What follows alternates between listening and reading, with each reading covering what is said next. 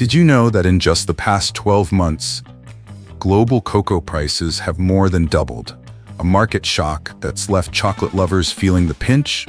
Yet in the United States, the appeal of chocolate seems undiminished.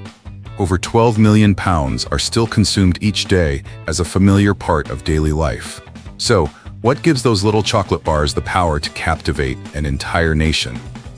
The journey of chocolate begins with cocoa beans fermented under the scorching sun of West Africa, then passes through roasting, grinding, and conching in factories before transforming into the familiar chocolate packages on supermarket shelves.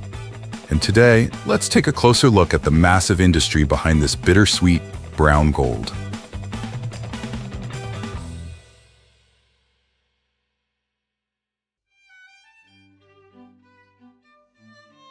Though just a small sweet treat, chocolate carries a history stretching from ancient civilizations to the massive industrial chains of the 21st century. Few people know that during World War II, chocolate was classified as a premium ration, becoming a rare source of morale for American soldiers amid brutal battlefields. Yet, the journey of modern chocolate truly began in 1847, when the first chocolate bar was created, a moment that ushered in the era of mass production and transformed the global food industry. Today, about 70% of the world's cocoa supply comes from West Africa, where every cocoa bean is hand-harvested, fermented, and sun-dried before entering a supply chain worth over $130 billion.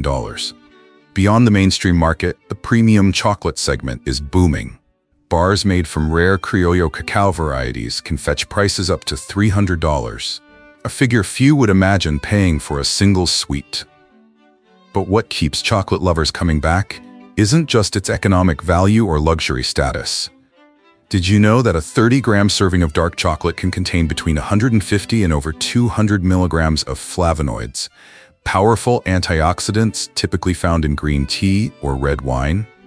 Thanks to these flavonoids, dark chocolate has been scientifically proven to benefit heart health, improve blood circulation, reduce inflammation, and even help lower blood pressure slightly in some individuals.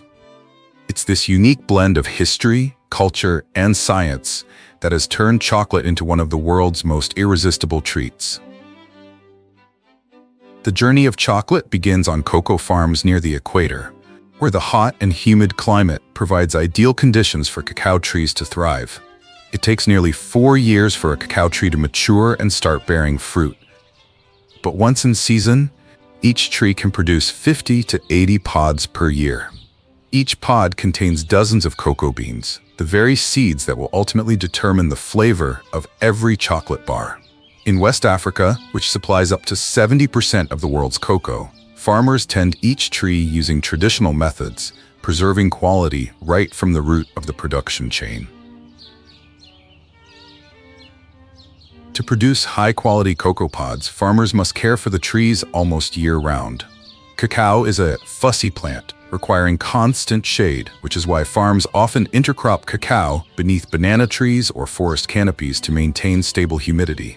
Each week, the trees are inspected for pests and diseases, especially black pod disease and mealybugs, the two most common threats in West African growing regions. Old branches are pruned to allow just the right amount of light in, while the base of the tree is covered with dry leaves to retain moisture after each tropical rain. It's this meticulous care that defines the quality of every cocoa bean. When the cacao pods turn yellow-orange or deep red, the harvest season begins. This stage is almost entirely manual, as cacao pods bruise easily and the slender trunks of cacao trees cannot withstand shaking. Farmers use small machetes or long-handled sickles to cut each pod individually, often working from the base up to branches 2 to 4 meters above the ground. Each harvester can pick between 500 and over 1,000 pods per day, depending on the season and tree density.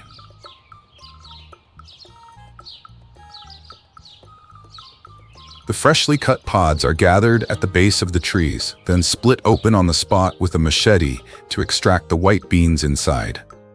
The husks and pulp are left in the field as green compost, while the cocoa beans are collected into wooden boxes or large baskets to begin the fermentation process. At many West African farms, harvesting is repeated every 2 to 3 weeks throughout the season, creating a rhythmic labor cycle typical of tropical cacao growing regions. Immediately after being removed from the pods, cocoa beans are placed into wooden boxes to begin a 5 to 7 day fermentation stage, a crucial step that determines the final flavor of chocolate. During this process, the temperature inside the bean mass naturally rises to 45 to 50 degrees Celsius, 113 to 122 degrees Fahrenheit, triggering biochemical reactions that reduce sharp acidity and develop the signature cocoa aroma. Every 1 to 2 days, the beans are turned to ensure even fermentation, as even a small mistake at this stage can ruin the entire flavor profile of the chocolate. At many West African farms, farmers still cover the beans with banana leaves, a traditional technique that has been used for hundreds of years.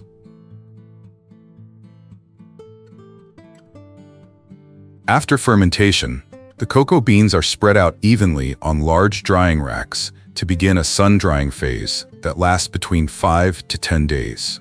Under the tropical sun, the beans must be turned regularly to reduce their moisture content to around 7%, just enough to ensure they can be stored and transported without molding. This is the final step before the beans are bagged and shipped to processing factories. When the sacks of cocoa arrive at the factory, the chocolate-making journey doesn't begin with machines. It begins with human hands.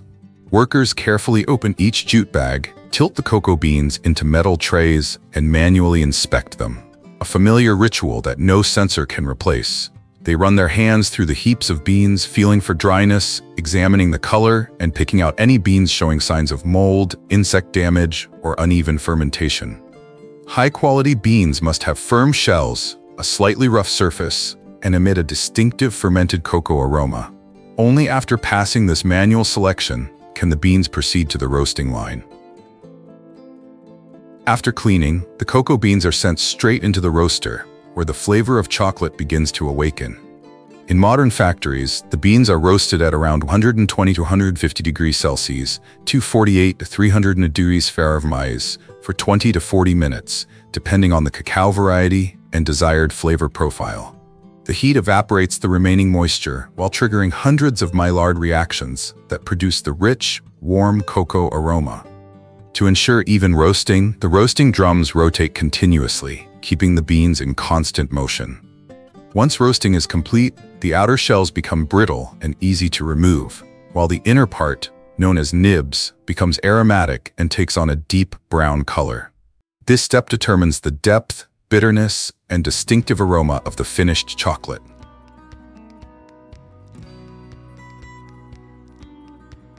After roasting and cooling, the cocoa beans enter the shell removal stage, a crucial transition to extract the cocoa nibs. The beans are gently cracked to loosen the now brittle shells, then pass through a winnowing system. Powerful air streams blow the lighter shells to one side, while the heavier nibs fall onto a conveyor belt for collection. This process removes up to 98% of the shells and impurities, ensuring that the nibs are clean and ready for grinding. In large factories, the nibs are also sorted by size using multi-tiered sieves to ensure flavor consistency in the next stages of processing. From the cleaned nibs, the transformation of cacao into liquid form begins inside massive grinding machines. Under continuous pressure and friction, each nib breaks down and releases its natural cocoa butter, gradually turning into a thick, flowing liquid known as cocoa liquor. In large-scale production lines, ball mills can hold tons of tiny steel balls just a few millimeters in diameter, rotating for hours to grind the particles down to an ultra-fine size, just 15 to 25 microns, nearly 10 times smaller than the width of a human hair. This is a critical standard that gives chocolate its smooth and velvety texture. Afterward, the cocoa liquor is pumped into the conching chamber, where its flavor is further refined.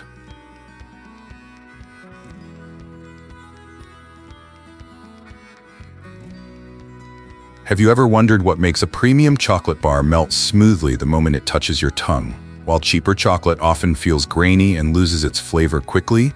The answer lies in a quiet but decisive step: conching. During this stage, chocolate is continuously stirred, mixed, and aerated at temperatures between 55 to 80 Celsius, 131 to 170 Celsius. Heavy paddles refine any remaining cocoa particles, while simultaneously driving off moisture and bitter, acidic compounds, leaving behind a smoother, more aromatic, and well-rounded chocolate mixture with every passing hour. Interestingly, the magic of this stage lies in the timing. Premium chocolate is often conched for 48 to 72 hours, with some producers extending the process beyond 90 hours to achieve a particle size of just 10 to 15 microns, so fine that the human tongue can no longer detect any graininess. In contrast, mass-market chocolate is usually conched for only a few hours or even less, resulting in less depth of flavor and a less silky texture. After being conched for dozens of hours to achieve perfect smoothness and full-bodied flavor, chocolate enters the decisive moment of its fate: tempering. Here's an unexpected truth. Chocolate can become beautiful or flawed within just a few degrees Celsius. In the tempering stage, every quality, from gloss and firmness to that satisfying snap, is determined by how well the factory controls the crystallization of cocoa butter. In automatic tempering systems, chocolate is sent into tempering machines, where every parameter is monitored through a programmed display. There, the chocolate is fully melted at around 43-45 to 109 to 130 Fahrenheit and continuously stirred to maintain a uniform structure. But what happens with a deviation of just 1 to 2 degrees Celsius? Chocolate will instantly develop fat bloom, patchy white streaks that dull the surface. Although this doesn't affect production costs, it significantly reduces the commercial value of the entire batch.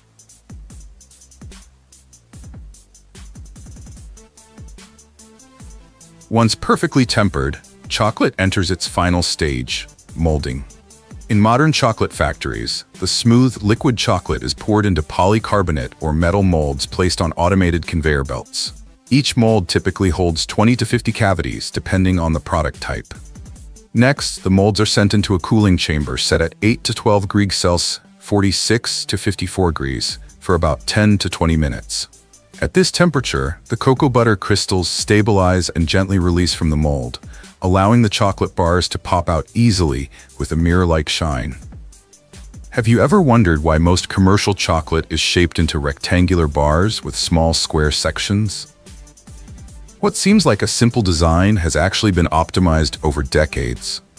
The small squares make it easy to snap off pieces cleanly, while also helping the chocolate cool evenly in the mold, a key factor in preserving its glossy finish and preventing deformation. Once the chocolate bars have fully cooled and been released from their molds, they enter the final stage, packaging. On automated conveyor belts, each bar passes through weight-checking systems and surface sensors to detect cracks or deformations. In large factories, packaging speeds can reach 300 to 600 bars per minute. Next, the chocolate is wrapped in a thin aluminum foil to protect it from light and moisture, two factors that can diminish its flavor. Outside the foil is a paper sleeve or offset printed wrapper, folded and sealed by robotic arms operating with millisecond precision. Many production lines use flow wrap machines, which create a fully sealed package that extends shelf life. Finally, the finished chocolate bars are packed into cardboard boxes, ready for their journey to supermarkets, where they become the familiar brown gold we've all held in our hands.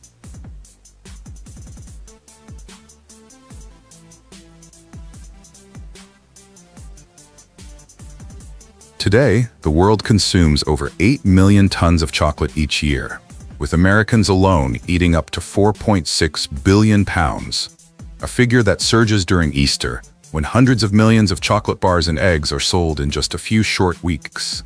From cocoa pods hand-harvested under the scorching sun of West Africa, to roasting, grinding, conching, and tempering lines operating with millimeter precision, the journey of chocolate is a perfect fusion of traditional labor and modern technology. Through each stage, from farm to factory, chocolate is more than just a sweet treat. It is a story of climate, agriculture, engineering, and consumer culture. But as cocoa prices reach their highest levels in decades, one question remains: where is the future of chocolate headed?